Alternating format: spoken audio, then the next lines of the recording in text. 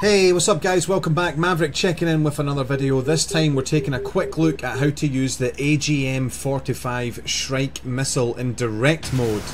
Let's go ahead and get started. Watch out, Stinger, 10 o'clock.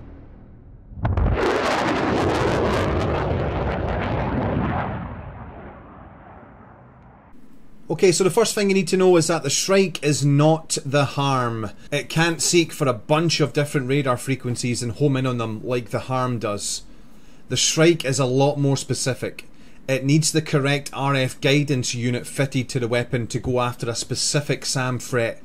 So you have to know in advance what threat you're going out after.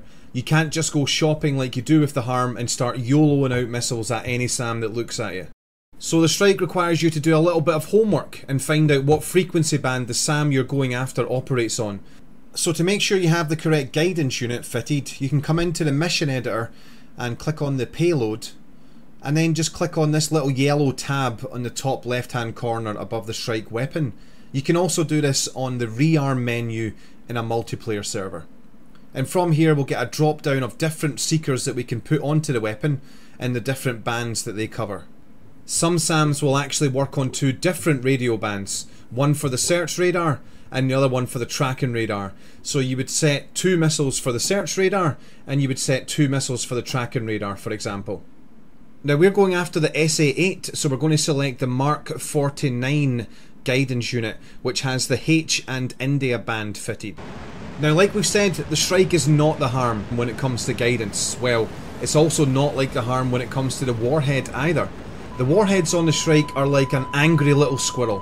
One of them is not that dangerous, but a few of them can do some damage. If you only fire one missile, you're unlikely to destroy the threat. At best, you'll damage the radar antenna a little. That may be enough to take it offline and get the desired effect, but in most cases, you want to be at least double tapping these puppies and get multiple hits on the radar quickly to destroy the system. Try not to space your shots too far apart, or the incoming weapons in the back will fail to guide on the radar if the first one damages it and it shuts itself off. Okay, so here's how we set the weapons up. First of all, the most important step, get those ray bands on. Next, come down and set the delivery mode to direct and set the weapon select to anti-radiation missile. Then select the pylons that you have the Shrike loaded on and turn the master arm to on.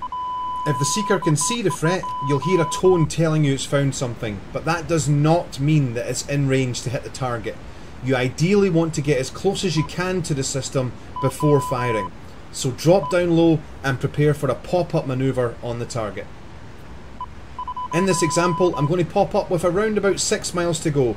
Get some good altitude, so I'm diving nose down on the target at the time of release. I roll the aircraft over onto its back and then pull down, roll out onto the threat and let 4 weapons go by pressing the bomb button as quickly as I can and then drop down low to defend.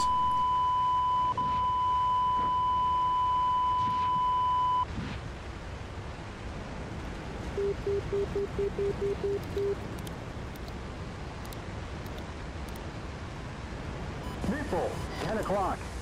Watch out, Stinger, 10 o'clock. SA-8. Got good steering to next turn point. Now back to base for tea, medals and ladies. See you guys in the next video.